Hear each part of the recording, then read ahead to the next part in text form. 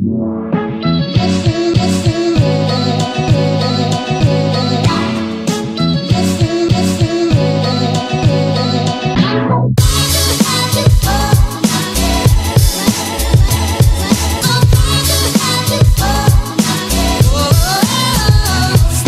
and Abby starting the morning today, so we're going to nip her across to Nanny's because your mum's already at work, isn't she, chicken? Yeah. And Nanny will watch you while Dad does some more work on those mucky beer tanks. On a healthy breakfast, a sweet. Yes, that's Abby's breakfast, sweets. She's a lucky girl. Right, well I've got the HLT in, and what we're going to do is finalise everything. We've got a lid cup for it, not a perfect fit, can be changed in the future. It'll do for the HLT at least. So these fittings, like this little bit here and some others, I'm going to go on the inside with the TIG torch, just finish off, finalise any flow in, any gaps, any cracks or anything like that, so it's nice and smooth and hygienic on the inside.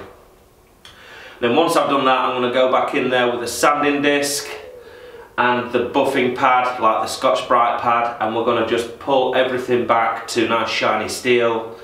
And then we're going to come out, we're going to finish the top, the lid, or the rim anyway, and so the inside of this is completed. Then that's going to go to one side, ready for pickling paste application. Then we're going to stand it up and clad it. I don't know if I'm going to get around to doing that today. I think maybe I should actually do it today. And then maybe grab another tank while the pickling paste is on this, bring it in, do the same thing to the next tank, outside, rinse off the paste, apply more, clad again. Then hopefully we'll be able to work our way through all 5 tanks and get them ready for installation and timber. So before I climb into the tank, I'll take you with and I'll show you exactly what it is I'm talking about. I just want to reflow. It's not a big issue for something that's hot side, but if we repurpose this to a fermenter in the future and I get a bigger HLT, I need all of these surfaces to be as hygienic as possible. So let's dive in. I've got my trusty light here and my knee pad, of course, for my bursitis. So in we get, and we're getting to the bottom of the tank now, and you'll notice on this wall here we have an inlet. So that inlet, let me get a little bit closer, that inlet has got some gappage around the edge, if you can see that. It doesn't really want to focus very well because of the poor lighting, but if we can get the metal to reflow around that little area there, then we should create a nice hygienic seal. So these have been flowed on this side, and you can see that they're much cleaner than that other piece of steel, so we want to look for a similar finish. And then of course it'll be these little leg stains where we've welded through and they've just stained the metal that we'll clear up with a Scotch-Brite wheel. Right, it's awkward, I'm climbing out. Oh yes, I'm not a huge fan of going in there, so there'll be no filmy until we're done.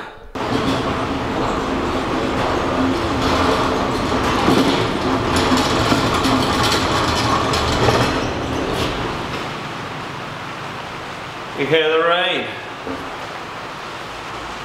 Again. Don't worry, I'm not going to make another rain video. So we've got the boil kettle and the HLT finished. Time for timber. So what I've actually done is whack the paste on this bad boy. See if we can find a good section for you to look at. There you go. Look at the colour of it. You see how it's all gone green? That's because it's picking up all the nasties from the welds. So all of that brown that's at the side of it will just wash off with the hose pipe now. All that staining will just vanish from the side of the inlets and outlets, everywhere. And at the same time what it's done is pacify the stainless steel again. So we're going to do the same treatment to the boil kettle now. That's going to get exactly the same pickling paste situation, and while that one's pickling, we're going to wash this one down, and then we're going to get some of this timber over there, and we're going to start to stick it onto the tanks. God, I've got a black face again from all that grinding. Right, let's get to it. Stewie's been to the wholesalers. They've got these. Pound of glass if you want any on eBay, lads. Check this out. Pound of glass. So he lives on pork scratchings, does our kid. He's a big fan of them. And pot noodles. There's my stock for next week.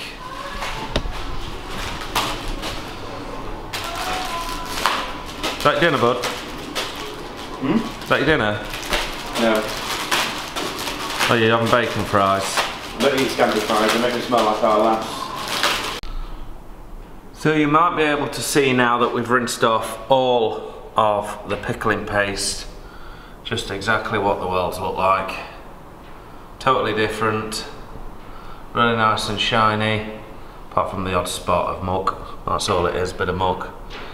And yeah, they look really good, don't they? Exactly the same colour as the steel. As they should be. And around the camlock bosses and stuff like that, all nicely finished. So now is time to start wrapping this in insulation and putting some hangers on to put some timber on. So the question is, how do we mount the timber onto the tank without just falling straight on the floor? So I've made some brackets that we're going to attach to these legs. So we have to just pull this back into the shop for one more bit of work on the base. It's going to be a little bit easier with these because of course we can just sit pieces of timber on top of these legs and then band it on. But this one needs brackets. So quick as a flash, we have the brackets welded on. Let's go see if they work.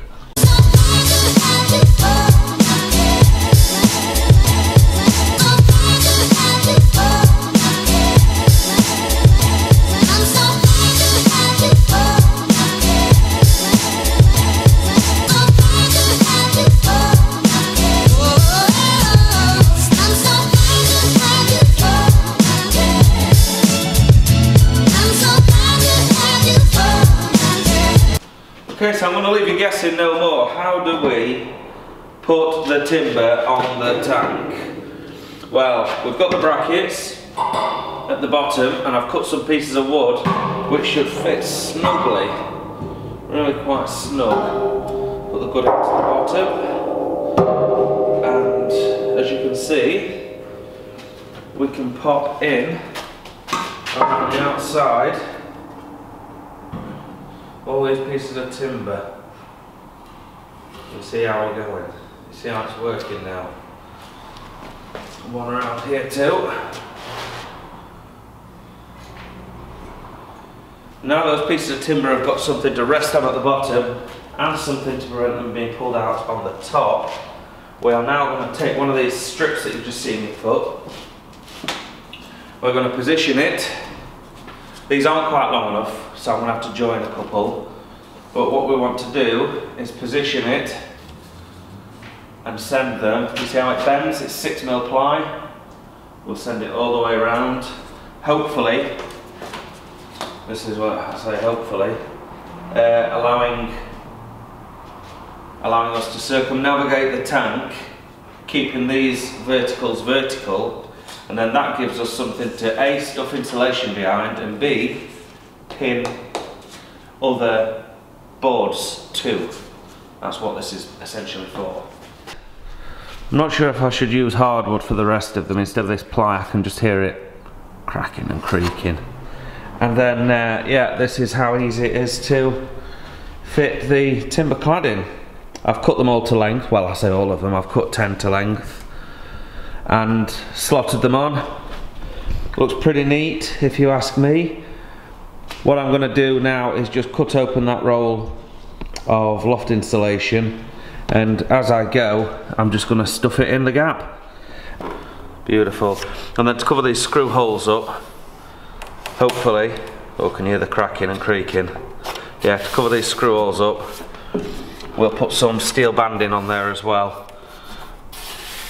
Of course, that's if it looks right, having the banding there. I might have to fill the screw holes and then put the banding where it looks really good. We shall see, but yeah, so far you get the idea.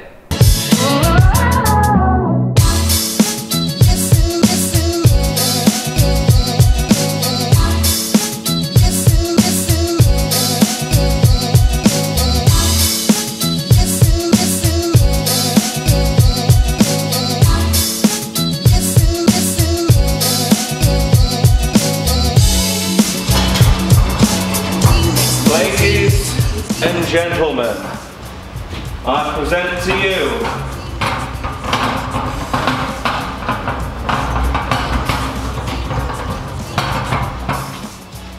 the HLT. This calls for a celebratory pint, I believe. This is a Black Iris. Forget the name of the beer. Anyway, it's like the Vacant, it's amazing. So what better way to toast the arrival of what I must say is a fantastic looking vessel. I'm immensely proud. I can't believe it's not finished. A few little bits of timber to go down here to tidy this section up, and of course elements to go in. But she is 90% ready. Everything, obviously, all the welding's done on this tank, otherwise I wouldn't have clad her. But I'm extremely chuffed that I actually managed to get the timber on today.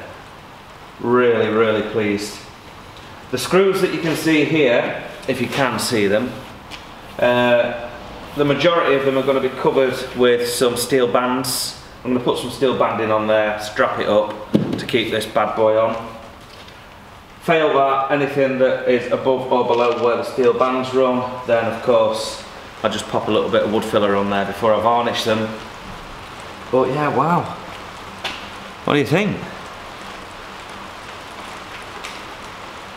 Right, I've just got to rinse off that other tank that's just behind it there, the boil kettle.